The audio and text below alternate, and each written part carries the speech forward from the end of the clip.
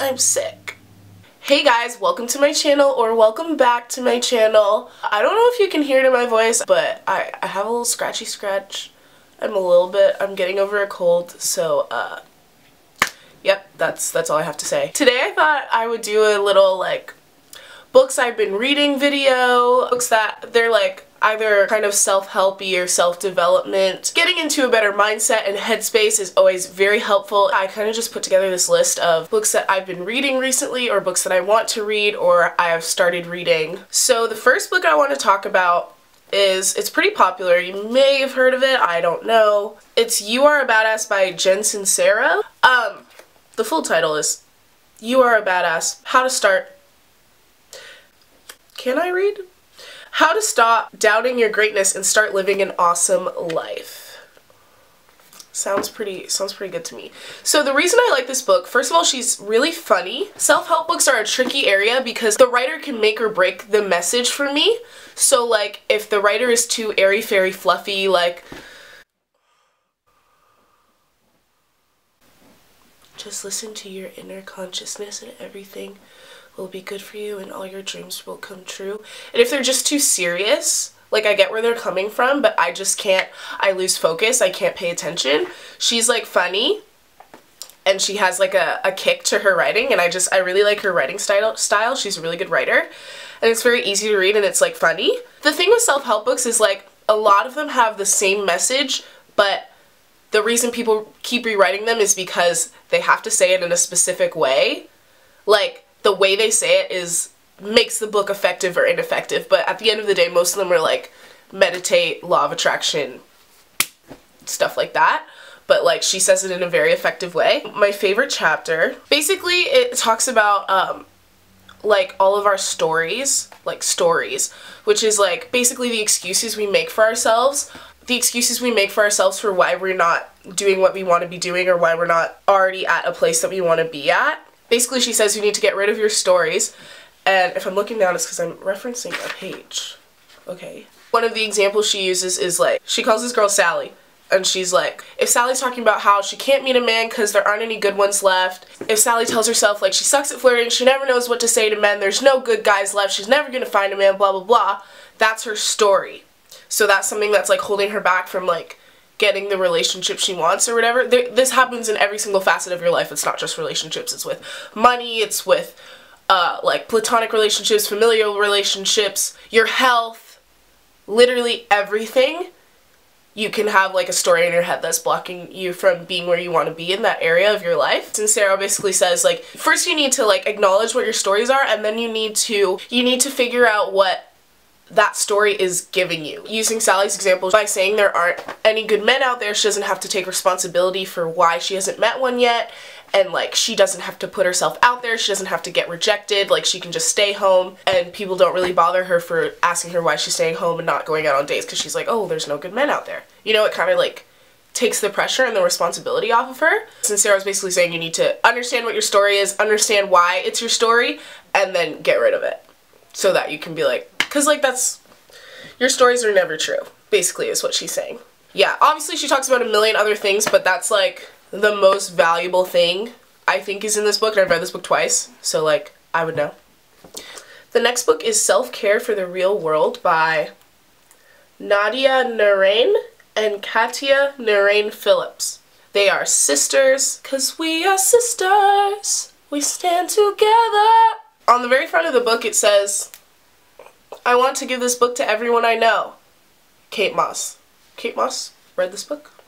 That's pretty cool. This book is great because it's so thorough, and it literally talks about self-care in every single different situation. So if like you go to the chapters, it's literally like, first of all it's cute, and it has this little like ribbon thingy. Like, don't you miss these? I feel like when we were kids all the books used to have those, and now it's like things aren't the same, you know? They have like the general self-care, like love your body, there's nothing wrong with you, food is powerful self-care, stuff like that.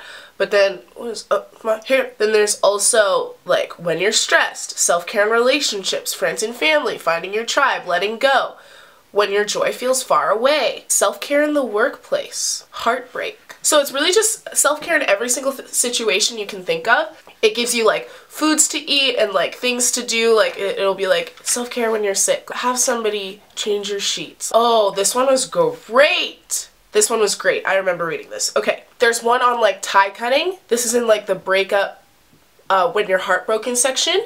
And there's like a thing on tie cutting, and she gives you like a little mantra thing. And it's like, whatever belongs to me, I return to me. And whatever is yours, I return to you. I send you away with love. That's brilliant. Like, I remember using that and it worked. It worked. Geniuses. These sisters are geniuses. Their parents did a great job. Okay, I don't know why I'm yelling, but I truly recommend this book. All of my friends and I have this book. Yeah, get it. The next book that I've started reading, I have not read the whole thing yet, but I love this woman. Her name is Gabrielle Bernstein. She wrote a book called The Judgment Detox. Gabrielle Bernstein, I don't know if you know her, she has a lot of TED Talks. She's like a great woman. She's an online audiobook on YouTube as well. She's everywhere. She's done a lot of talks on the internet about like how to get your life together. I really like her. I think she's great. I like the stuff she has to say. So that's why I bought this book, because I already knew I liked her. Because I don't buy books a lot. Either they're given to me or I get them at the library. I'm not one to commit, you know, but she made me want to commit. It basically just talks about how like judgment hurts us in every facet of our lives, and like that's something we been knew but we been not acting on. We know that judging other people is bad and judging ourselves is bad, but we like kind of just accept it as like a trick of the trade, like something that is gonna happen.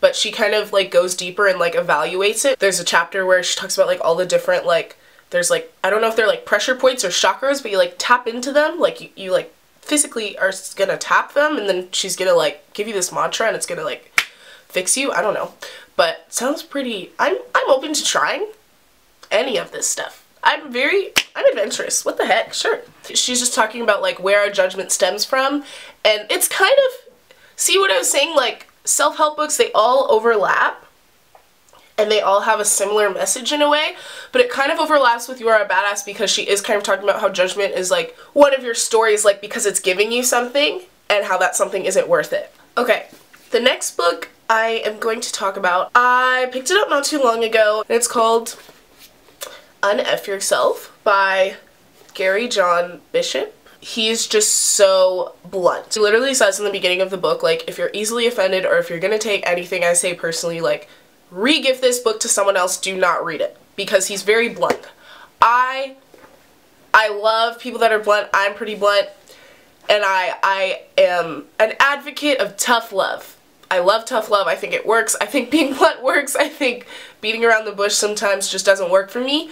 So like he's very like, you probably do this and it's like this and this is what it does and stop doing it. And I'm like, bet. He actually has a different way of thinking about a lot of this stuff. There's a chapter called I Am Willing.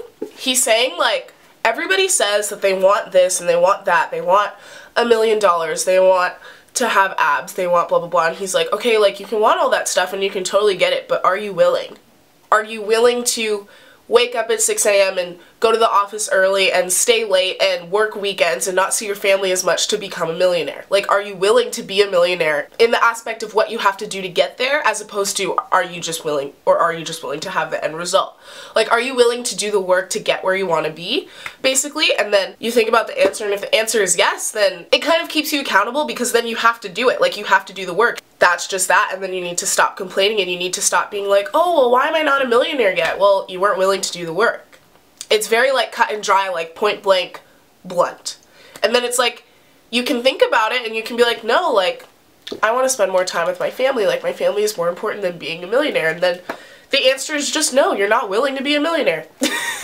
Like, and then that's just that. And then you need to stop, like, complaining about it. That was, like, very powerful to read. Because, like, not a lot of people put it that way, you know? People make it seem like a lot of good things that happen to other people are just luck, which sometimes it is, but it's usually paired with some kind of hard work in some way, shape, or form. That's the biggest thing I've learned from this book. So yeah. I'm gonna get into a couple of books that I have just acquired and haven't really started reading yet. These are not like categorized as self-help books, like these are just things that'll like make you woke and like just smarter, okay? Just better. Just read them The first one is Why I'm No Longer Talking, and then in white letters on a white page, which is a metaphor of its own, to white people about race. I actually bought this a while ago, but the woman who wrote this started with a blog post that blew up called under the same name, Why I'm No Longer Talking to White People About Race. Oh, it's by Rennie Edo Lodge. She just is super intelligent and knowledgeable about like the system. She lays it out in a way that it's very cut and dry. This is where we started, this is the bad history that happened, and this is how it affects the present, and then it goes all the way to like current issues. This is definitely something I need to read. This is something everyone should probably read, but I know a lot of people won't read because of the title. But don't be offended by the title. Like, all I'm saying is if everybody read books like this, there would be less of a problem. But I'm not naive enough to think that a lot of white people are going to read this book. I mean, some people might out of curiosity, but you know, a lot of people get offended by titles like this. Just like, you know, people get offended by the words Black Lives Matter and think that we're excluding white people, which is not the point. Because we're not. You know, it's a journey. It's going to take us a while to get to equality. I understand. Like, my seatbelt is buckled. Like, I'm down for the ride. We'll get there when we get there. But this book would help us get there. So if everybody read this, that'd be really cool. Next book I'm reading, it's actually a collection of essays, but it's like put into a book. And this one is amazing. Roxane Gay. And it's called Bad Feminist. I've seen her around a lot. I've seen her like all over social media and like YouTube and stuff like that. And everybody says she's like a god. She gonna change my life. I just want to be like stronger and bolder in my opinions and in my activism. I want to be stronger and bolder in my activism, and I think reading this book will give me more of the courage to do that. So yeah, I'm gonna read this book. So that is it for this video, guys. Pick up those books if they interest you. Don't if they didn't. But yeah, thank you so much for watching, and I'll see you soon.